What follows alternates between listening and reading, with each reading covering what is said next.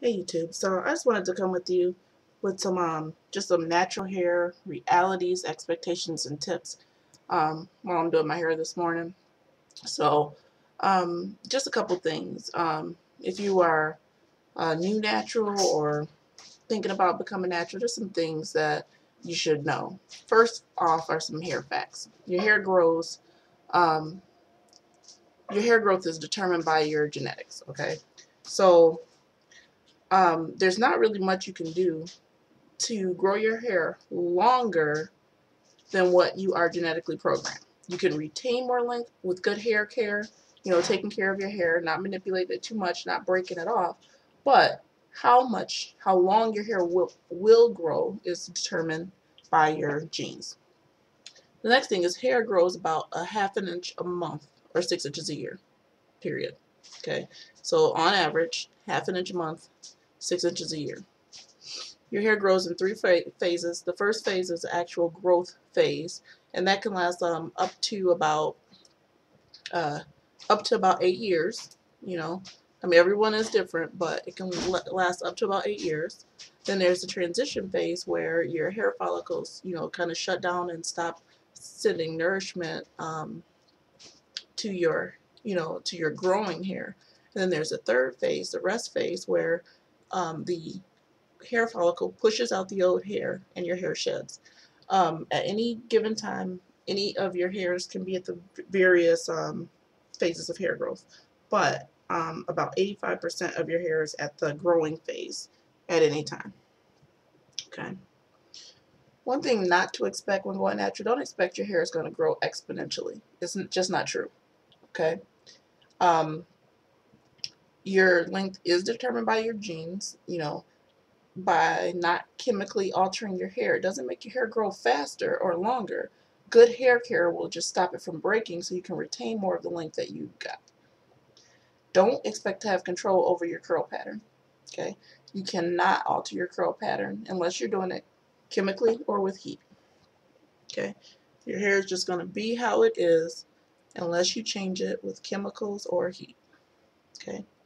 Some reasonable, oh, well, you can't make your hair thicker either. Okay? You can't make your hair thicker, thinner, and you can't increase the number of strands on your head. By not applying chemicals, if there are some hair follicles right now that aren't necessarily producing hairs, it's possible that those hairs will regrow. But you can't increase or decrease the number of hair follicles that you have on your head. Well, you can decrease them by, damaging your scalp, but you can't increase them. And you can't, increase or decrease the actual thickness of each hair. Okay?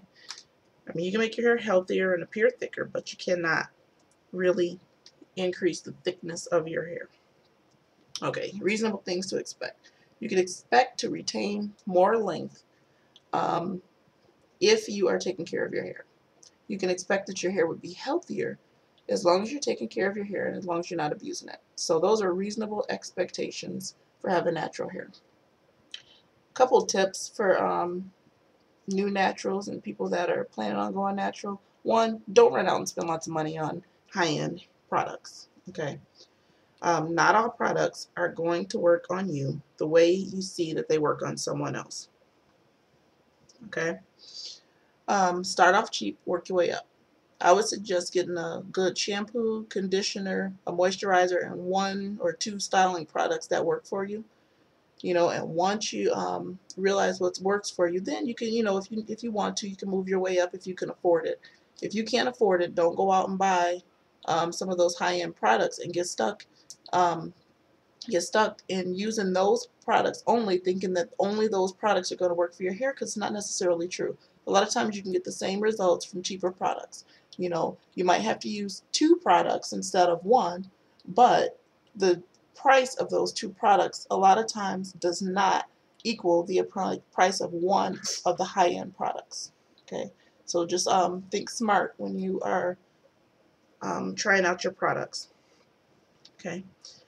Another thing is do your research, read articles, blogs, talk to other naturals who have healthy hair. Okay. Um, watch videos and stuff, but keep your research to those with hair like yours. There are a lot of naturals out here with beautiful hair. They take absolute um, wonderful care of their hair, but copying their hair regimen is not going to make your hair look like theirs. Okay, so if you, for instance, my hair is very tightly coiled. I have 4B and 4C hair on my head. Okay, my hair will not look like, um, I guess an example would be um, Tracy Ellis Ross. It's not going to look like that, you know, because that is not how my hair grows out. Okay, I can style my hair to try to mimic her curl pattern, but I cannot change it with the products that I use unless I'm changing it chemically or with heat. Okay. Um, when you're looking at styles, look at people whose hair is about the same length and thickness as of yours, because you have a better chance of your hairstyle coming out in that to look that same way if you're doing a hairstyle based on someone whose hair is like yours. Okay, hairstyles don't look the same on thick hair and thin hair. Okay, twists come out thicker and take up more space on thick hair. Thin hair, you'll have a lot of space in between them. So just, keep in mind that, you know, you don't want to put a lot of time into a hairstyle just to, wake up the next day and realize that it doesn't look like you had expected. Okay. Protective styling can be a plus, but it can also work against you. Okay. So it does allow your hair to rest by not manipulating your hair and not causing breakage. But at the same time, manipulating your hair brings stimulation and brings more blood flow to your scalp, which helps your hair grow some too. So, just make sure that you have a good balance between protective styling and actually, um, doing your hair. Okay. Uh, plus you got to think about things like braids. You get braids in your hair.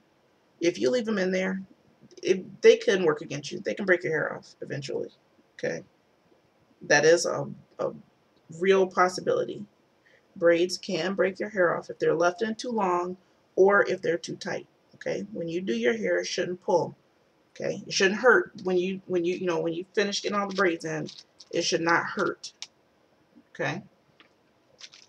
The same goes with twists, latch hooks, wigs. You got to be careful with wigs. You want to make sure you're protecting your hair from the wigs because friction can cause hair loss. Okay,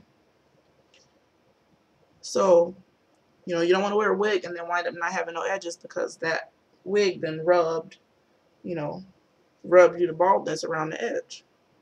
Okay, so just be careful with those. But they are all viable solutions for protective style. The other thing is don't be afraid to experiment, but only to a certain degree. You know, look at the products, check out what's in them. Be very careful that they don't have lye in them. Okay, be careful about alcohol. Lye is the product. Lye is the chemical that breaks down the bonds in your hair so that you can straighten it with your relaxer. Okay, alcohol is just drying.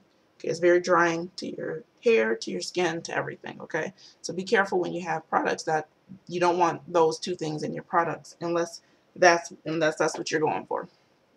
Okay. Um, also, be careful with soap. Okay, most bar soap is processed with lye in it. A lot of people don't realize that most bar soap is processed with lye, either sodium hydroxide or some form of it, to create a bar soap. Okay, so be careful that that doesn't get in your hair. Okay. Um, the other thing is just communicate. Go to meetups, go to expos, get online, visit blogs, use Twitter, Facebook, talk to other naturals that you see. The best way to get information is usually word of mouth. Okay. Just think about the difference between if a commercial comes on and tells you your product is good and your cousin tells you your product is good. You're probably going to listen to your cousin. So just talk to other people who are who have been down that road, or people that have some knowledge that can tell you something. Okay. The other thing is you don't want to waste a lot of time spending hours on styles that don't look right. So just talk to other people, communicate with other people to see what you can do that will work for both, that would actually work for you.